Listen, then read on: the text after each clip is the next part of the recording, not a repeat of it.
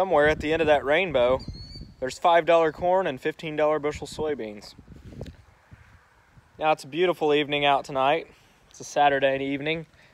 So by popular demand, thought I'm gonna do a little bit of a crop check, but in the process of doing so, kind of elaborate how I got started farming, because I get asked all the time, if you're a first generation farmer, how'd you make it happen?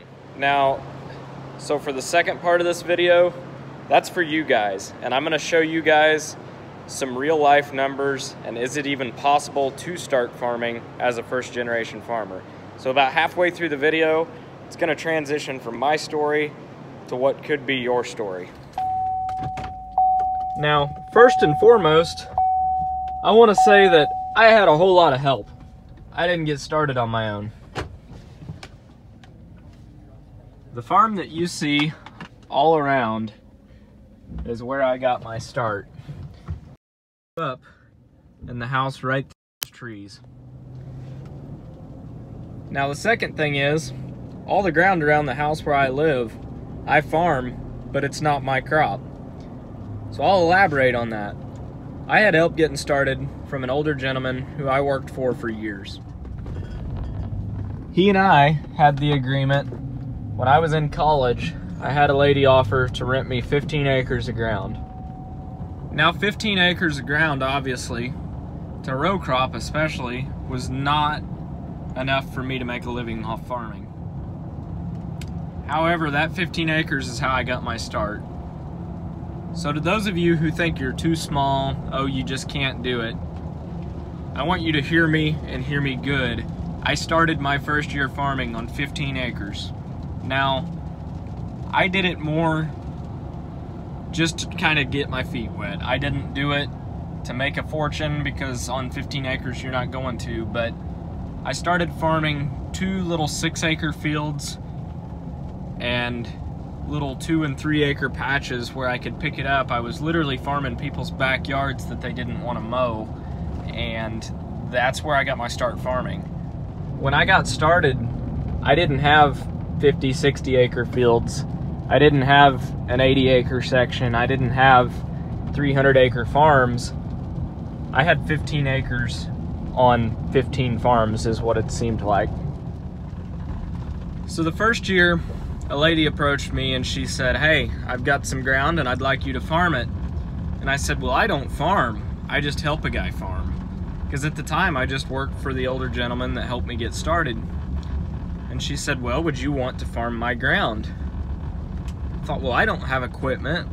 I don't have money for seed, chemical, fertilizer, none of it. And even on 15 acres, 17-year-old me that was in high school at the time didn't know how he was going to come up with the money to plant 15 acres. So I got my start. I went to the FSA and I asked for a beginning farmer loan. So for those of you who need the financial means to get started farming, I highly recommend the FSA. It's the Farm Service Agency. It's a government agency, but they have some great programs for first generation farmers to get started. They are loans. It's not free money. It's not a grant. I know there are some grants out there. I've never had any. All I've ever had is a loan. Now, I don't like debt. I strongly dislike debt. But to get started farming, you either have to marry it, inherit it, or go into debt. And that's pretty much all there is to it. It's gonna really be hard to get started farming any other way. Now, when I say I started on a small amount of acreage, I worked my way up to what I farm now.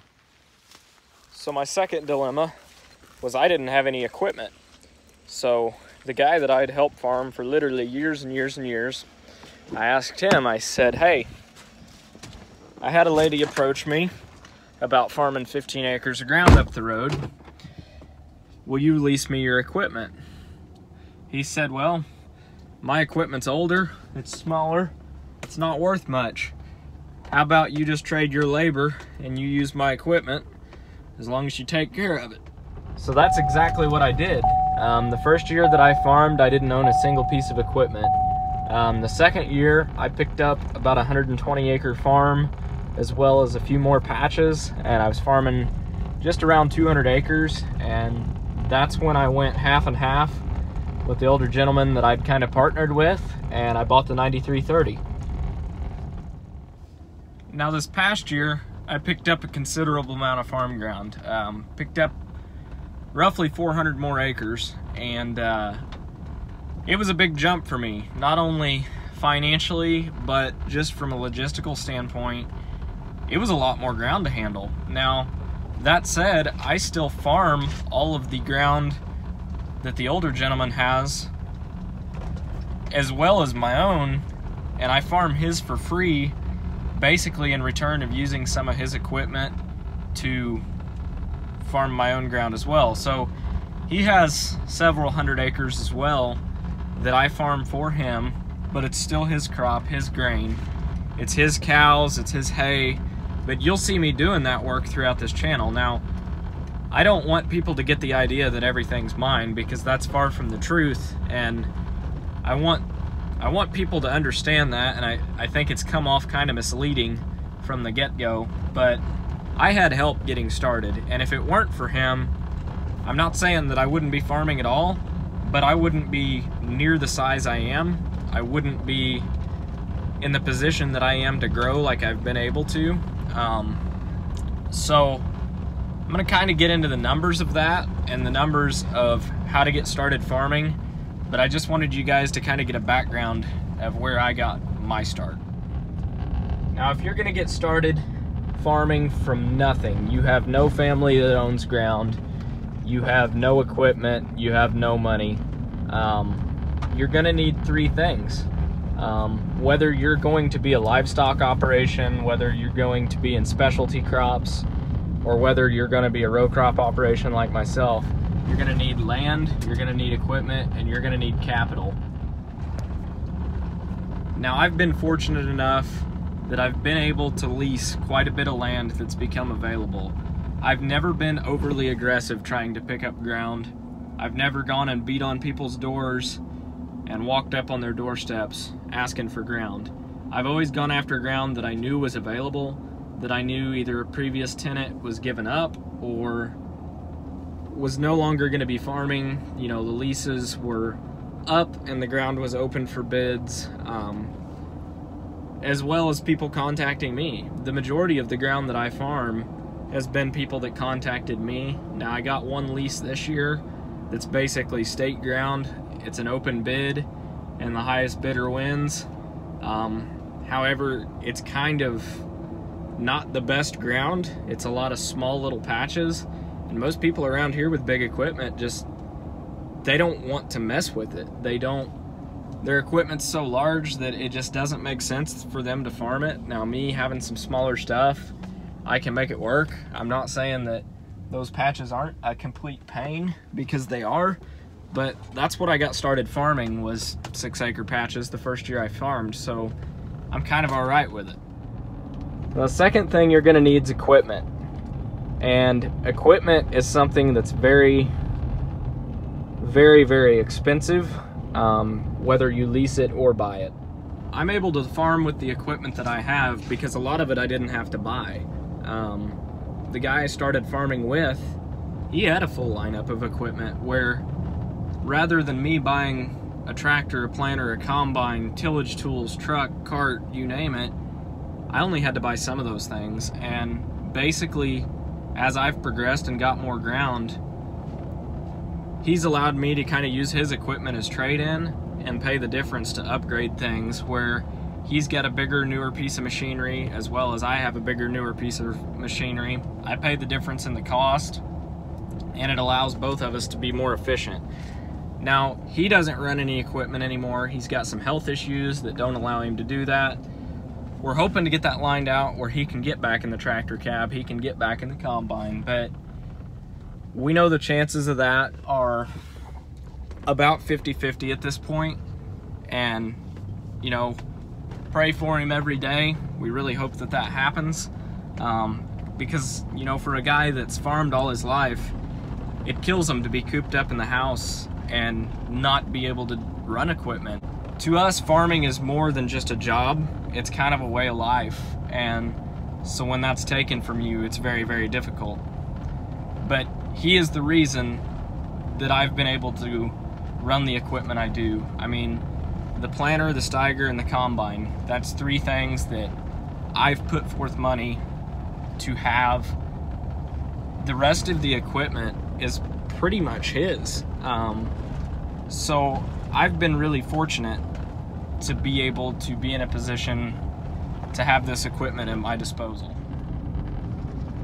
My dad, none of my family, none of my uncles, my grandparents, none of them ever farmed. So there was no equipment or land to be passed down to me, which, you know, that's life. It is what it is. We're not all born into it, but that's not to say that you can't get into it.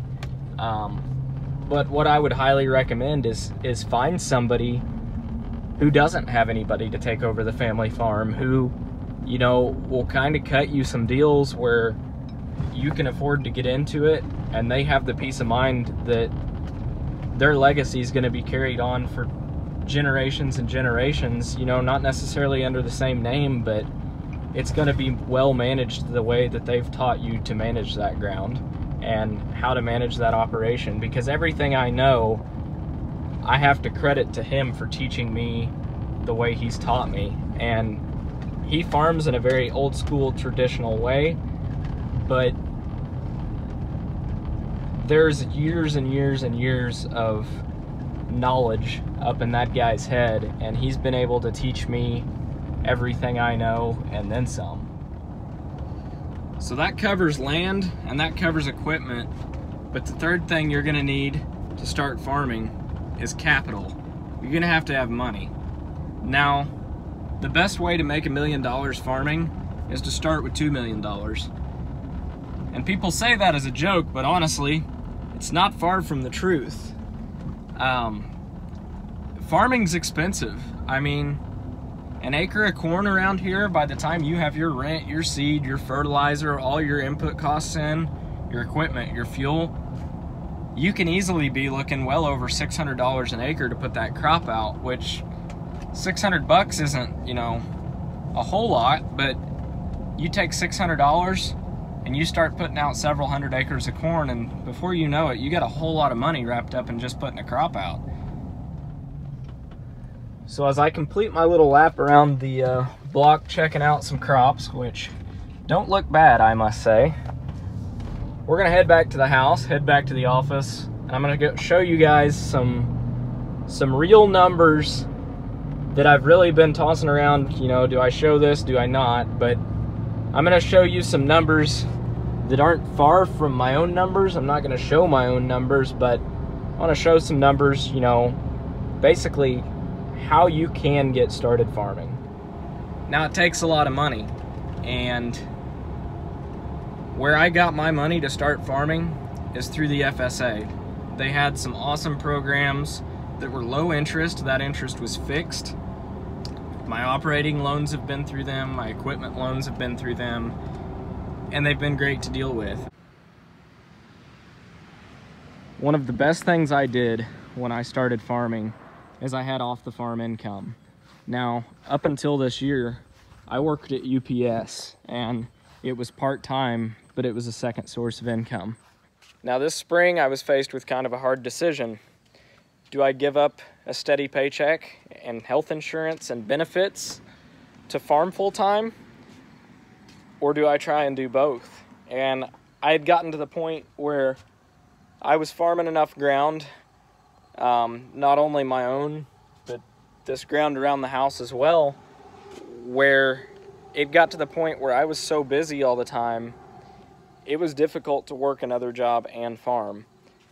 The hours where I was working at UPS was early in the morning. I mean, I would get up 2, 3, 4 in the morning and work, get off, get in the tractor first thing, and a lot of times I would run the tractor till, you know, 11 o'clock midnight. I'd run off 3, maybe 4 hours of sleep a night if I was lucky. And that's something that if you're going to get started farming, that's kind of a reality of it. You've got to be able to work those hours. You got to be able to put up with it. Now, I wasn't making a fortune at a part-time job, but what I was able to do is never to use money from the farm account to pay my own bills. My water, my electric, my cost of living, that was all covered just by my secondary income. One thing I can't stress enough if you're gonna get started farming, there is a point where you farm enough that you can farm full time. However, that's gonna be different for every operation. You don't have to farm the most ground to be the most profitable farmer. By keeping your overhead costs low, you can make way more an acre than the guys that are farming 10, 15,000 acres.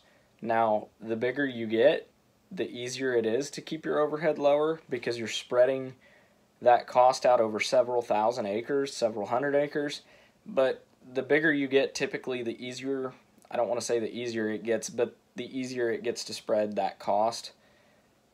There's a fine line in every operation of what works and what doesn't, and no two operations are the same.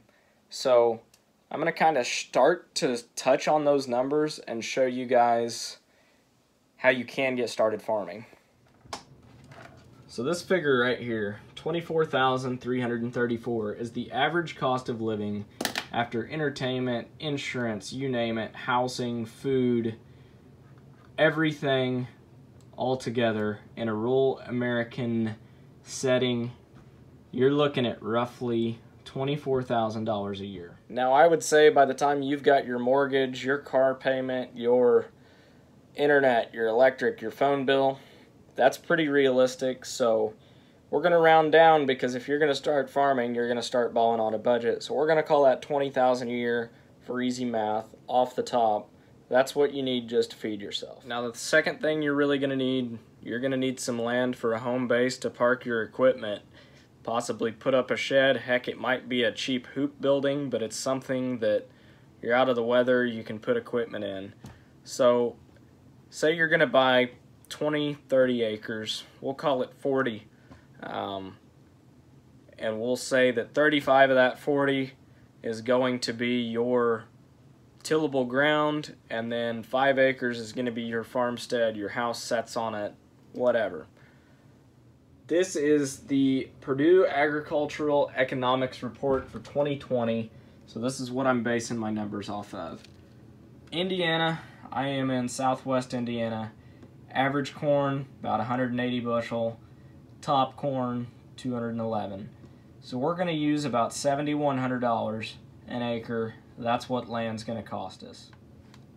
So when you take your $7,100 an acre on your 40-acre parcel, you're already at $287,000. That's what it cost you for 40 acres. No buildings, no nothing, just the land alone. And honestly, around here, if that's all you paid, I'd say you're doing pretty good, because I know of a whole lot of land that's selling for more than that around here. So you take your 40-acre cost, about your current interest rate now on a 30-year loan, you got $1,300 and some change per year times 12 months. Your land cost a year is $16,000, almost the same as what your cost of living is. So for the sake of getting started, we're going to say our equipment costs are roughly $80 an acre.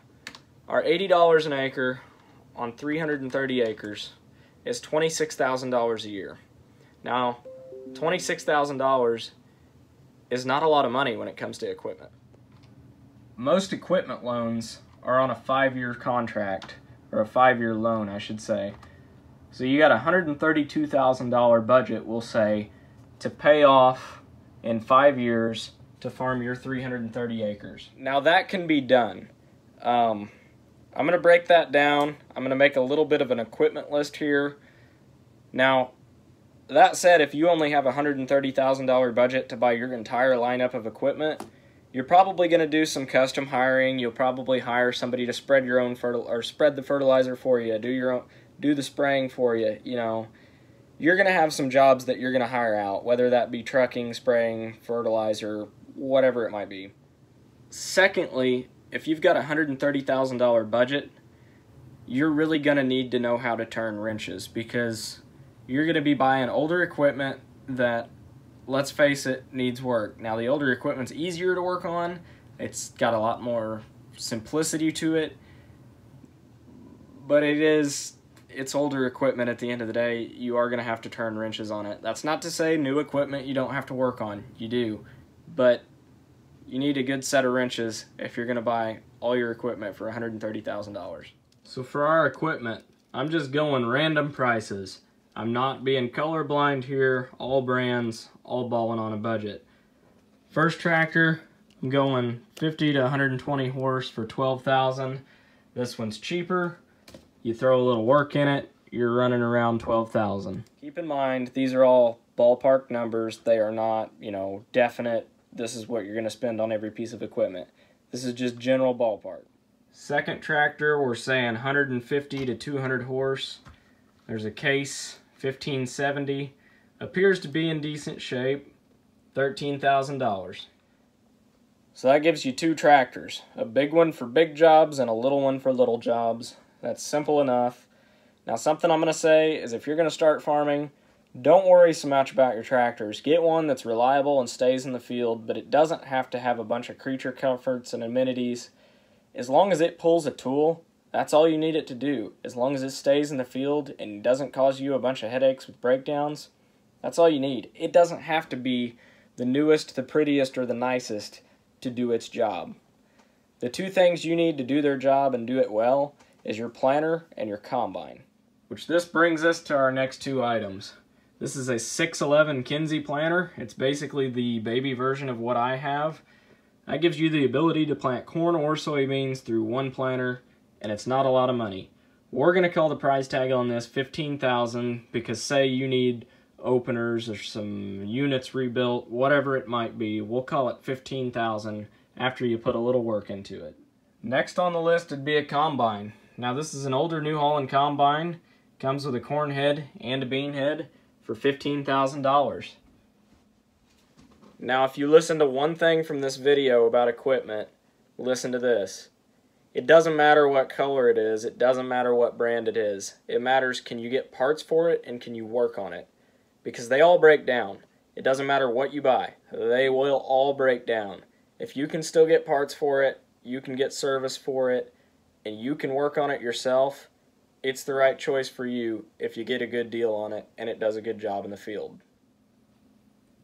So even though they're asking $15,000, it is no thing at all to stick several thousand in a combine in a hurry. So we're going to call our combine $20,000. Here's what we got so far. Let's keep moving. Now, I am a believer that no-till has its place, and the planter we put on here is a no-till planter.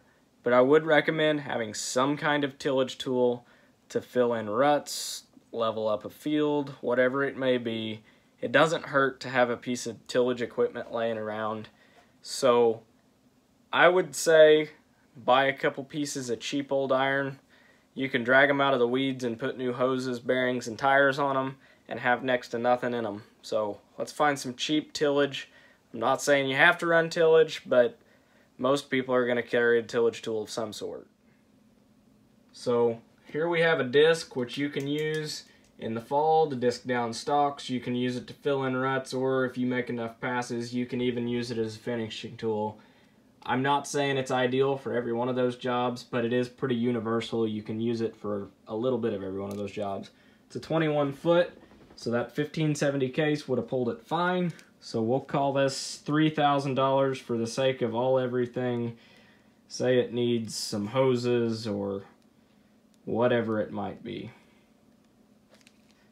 There we go.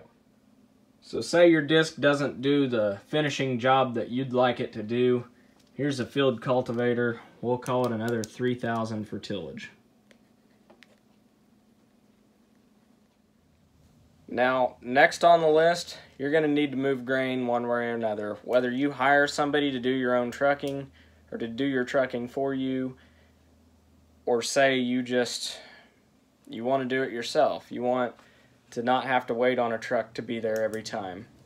There's cheap gas grain trucks out there, there's cheap gravity wagons, but for the sake of moving something to the elevator, let's say buy a grain truck. Now everybody's situation is going to be a little bit different.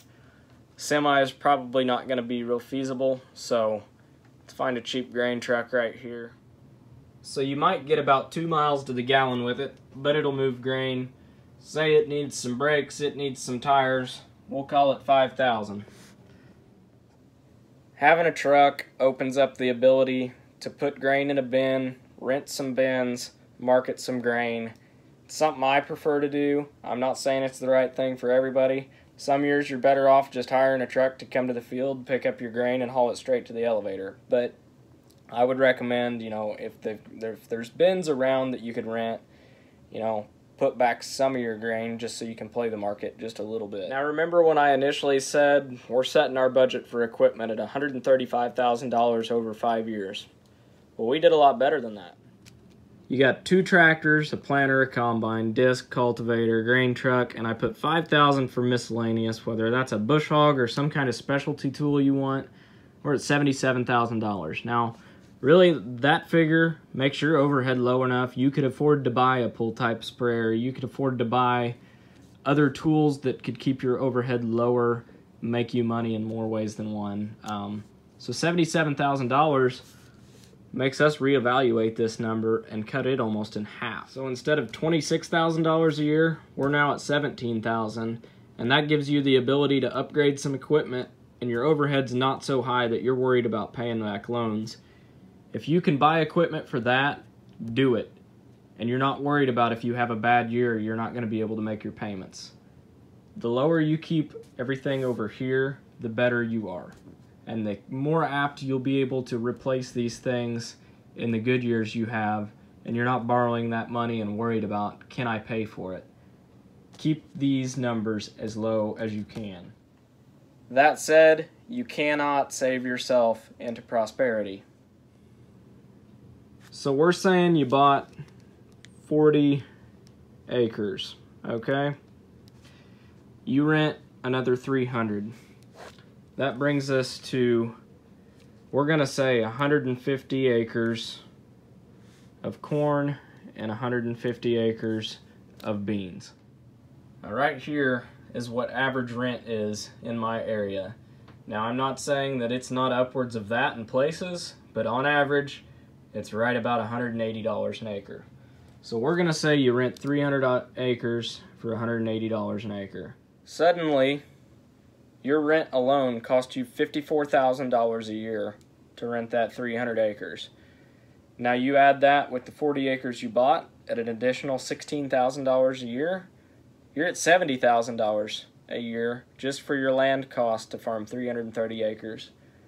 You add your equipment, your cost of living up on top of that, you're looking at another $40,000 on top of the 70.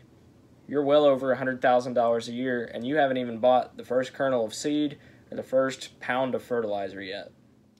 So with not all the ground you bought being tillable, we're gonna say you're gonna put out 160 acres of corn, 160 acres of soybeans, renting that 300 acres plus what you bought. Now your custom costs, that's gonna be hiring somebody to do your fertilized spreading, to do your spraying for you.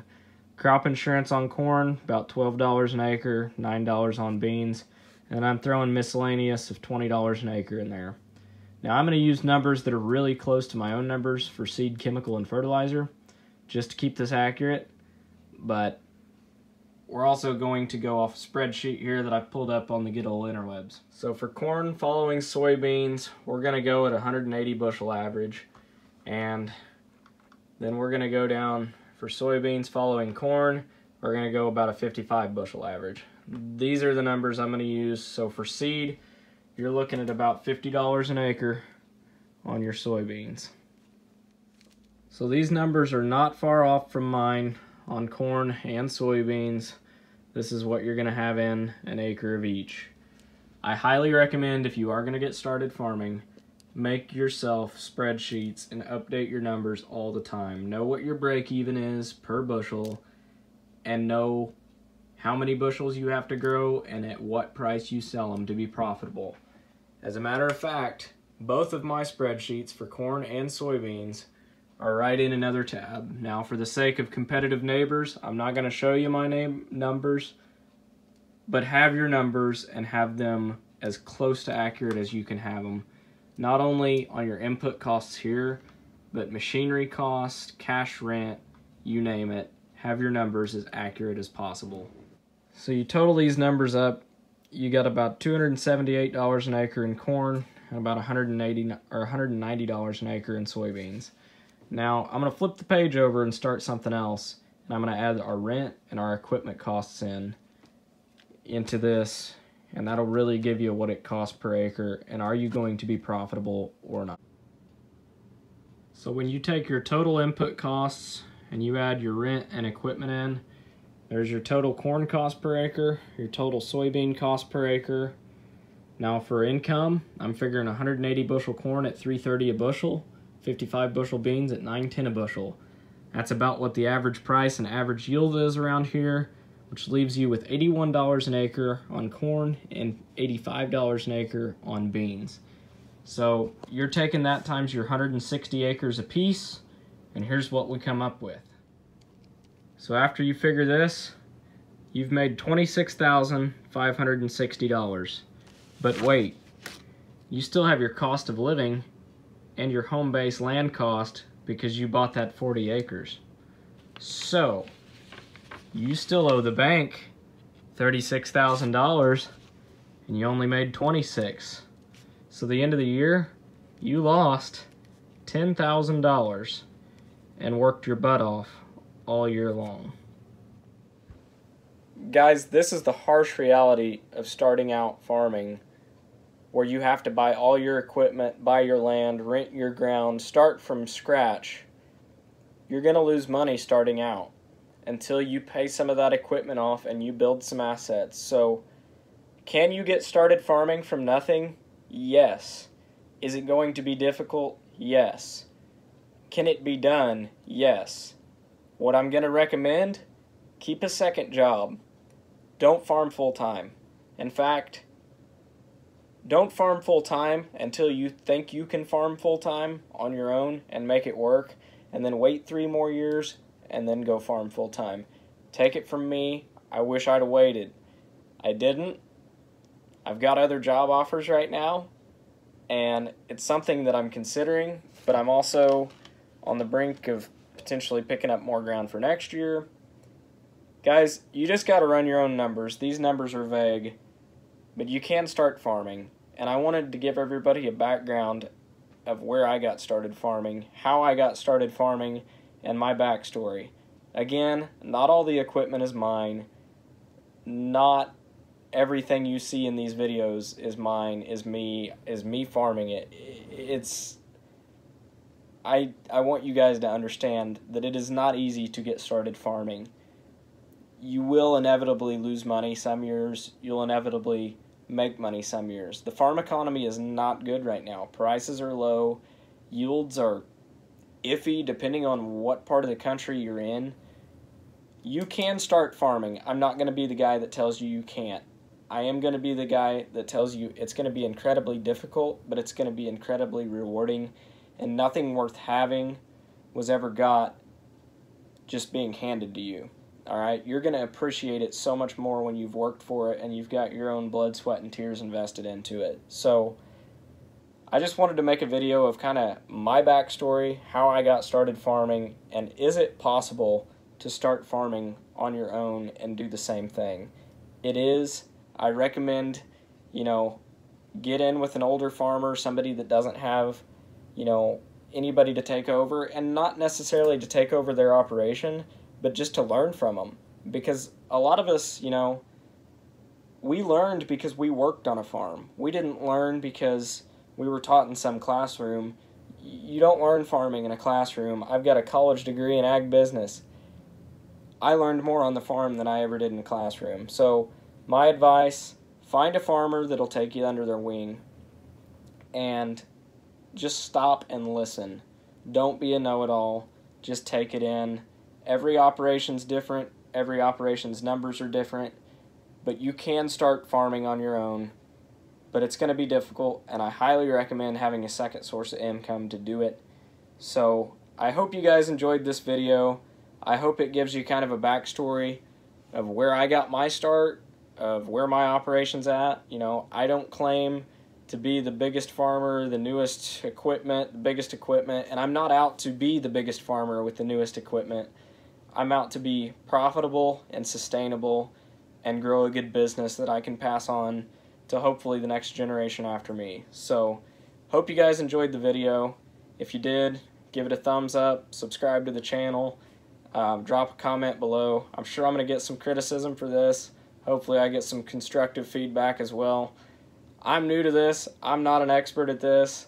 I'm just kind of sharing with you guys who have been asking a lot of questions, kind of some backstory behind it. So hope you guys enjoyed the video, and thanks for watching.